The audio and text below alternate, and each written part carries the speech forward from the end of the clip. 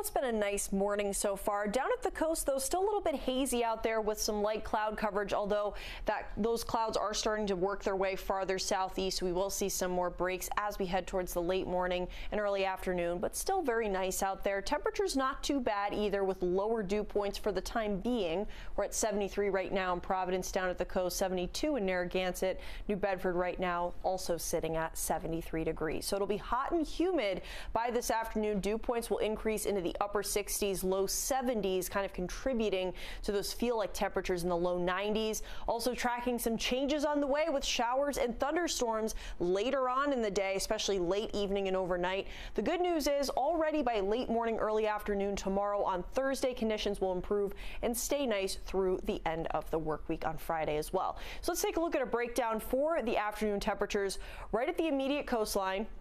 Look at high temperatures in the low 80s, but the farther north you go here, we'll be seeing those highs in the upper 80s, low 90s, and with those heat index values could feel even a little bit warmer with the high dew points across the area. Of course, we do have the chance for that late day thunderstorm and shower, but staying dry through the afternoon with these very warm temperatures. Again, down to the coastline here, Bristol County in Massachusetts, also a little bit cooler than those temperatures we're seeing farther inland.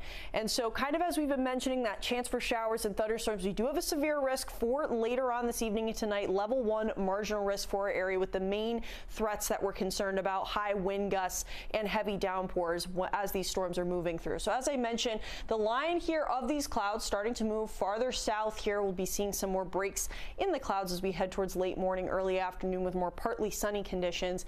What we're tracking with this system here is this cold front, which will swing through southern New England later on today, bring more widespread showers and thunderstorms. Again, some of them could be severe at times, but through the rest of the morning and afternoon, the main weather headline will be the heat and humidity, but staying dry as we head towards the later evening, though, starting to see the chance for more scattered showers and potentially a thunderstorm, which will then become more widespread as we head towards the overnight. So you can kind of see this start to escalate as we head towards midnight here, and then this line kind of solidifying, coming behind it, bringing a lot of heavy rain, some possibly strong thunderstorms as well as we head towards around 2-3 in the morning. Luckily, though, as we head towards the early morning hours Thursday, by your morning commute, conditions already looking a lot better here. So this morning, again, quick warm up with those temperatures in the mid 80s. We'll see a hot but dry afternoon, high temperatures in the upper 80s with those high dew points. It'll feel pretty oppressive out there. And then, of course, those changes later on in the day with some showers and thunderstorms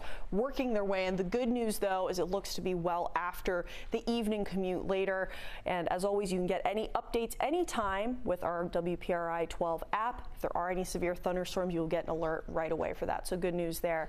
Melissa's here with me now. So luckily, the commute this morning looking very quiet. Yeah, so. Mother Nature wise, it's quiet. We just had a couple of things pop up in the traffic department, though.